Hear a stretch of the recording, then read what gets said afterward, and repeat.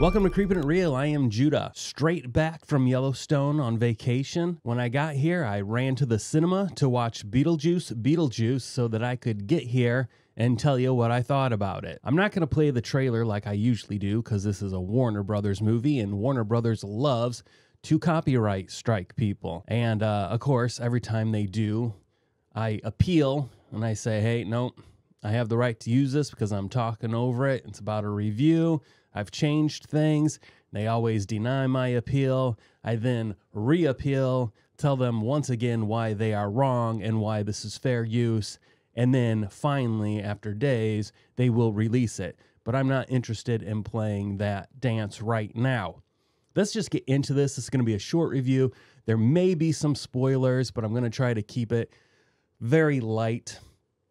In general, I was just okay with this movie. It didn't blow me away. I did enjoy the practical effects that were used. There were times when they used CG, and I just wasn't into it. Overall, my score is just a 6 out of 10. I will never watch this movie again. You don't have to go to the cinema to see this. It's not going to increase your enjoyment. If you were a huge fan of the original movie, this is probably going to be something that you appreciate. Definitely not as much as the original. When the original came out, I don't even know when the original came out. Give me a second here. Okay, 1988. That makes a lot of sense. Okay, based off my age and being raised in a Christian household, this was not a movie I was allowed to see when it came out. I didn't see it until I was much older, so I wasn't a huge like Beetlejuice fan. I saw it. I thought it was interesting. I enjoyed some of the visuals that Tim Burton came up with, but I wasn't like, oh my gosh, this is an amazing. It wasn't like a core movie for me growing up, like The Goonies or something like that. So I went to this, just kind of as a, hey, this might be fun. There were very few moments that made me laugh.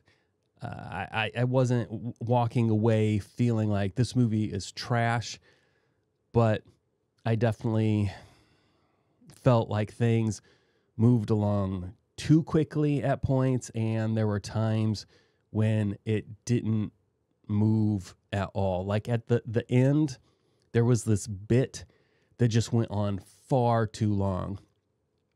And I kept waiting. I was like, okay, please just let this bit be done. Okay. It's over.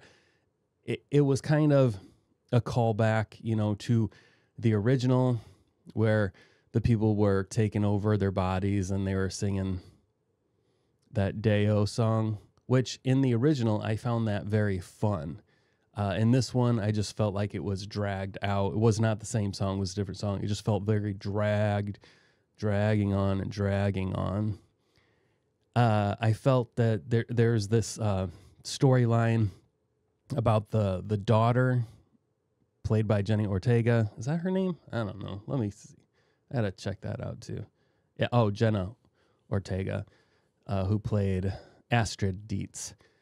There was a storyline there, and I felt that the conclusion to that storyline just was absurdly quick. There was nothing like really intense about the ending. It was just like, oh, Beetlejuice. Look, my daughter got taken. I need help. Okay, let's get this taken care of. And they go in there, and it's just resolved immediately with no kind of I don't know, no difficulty whatsoever.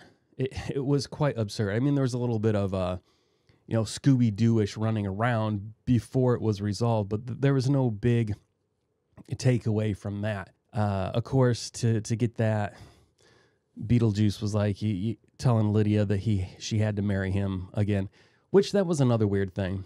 I always felt like in the original movie, the whole marrying Lydia was somehow, I can't remember exactly, but I thought it had something to do with bringing Beetlejuice back into the real world. It really had nothing to do with a love for Lydia. It was more just like she facilitated his ability to get what he wanted. But this movie makes it seem like there legitimately was some kind of a crush that Beetlejuice had on Lydia, which I never picked up from the original movie. It was just, an ends to the means, a means to the end. My apology. Then there was this storyline with Beetlejuice's original wife, played by Monica Bellucci, who I personally think is, even at 59, I think she's a beautiful woman. I felt like that storyline didn't play out well enough. It ended, again, just super abruptly.